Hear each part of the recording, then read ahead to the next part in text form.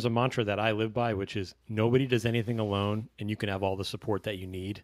And that's kind of empowering for me. And I think for some of my clients, it's especially if you're moving from performing into internalizing, like that can be a really painful, really challenging move, because whatever certainty you were acting with before, everything starts to turn more into a question for a lot of people in making that move. That can be really anxiety provoking.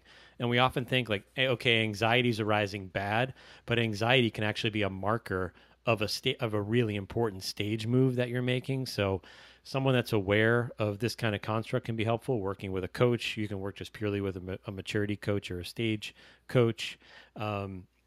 Therapy can be often a really good complement, and depending on the type, people are loving internal family systems therapy, but there's a variety, somatic therapy, like there's a variety of therapies that can kind of fit what you're experiencing and where you are and the stage you're at. So, meditation teachers certainly of different types. And so I just encourage people to be like explorers of this stuff, like get to know yourself and try different things. And see, I've done all kind of varieties of retreat work that has helped me at different points in my life. And so try different things.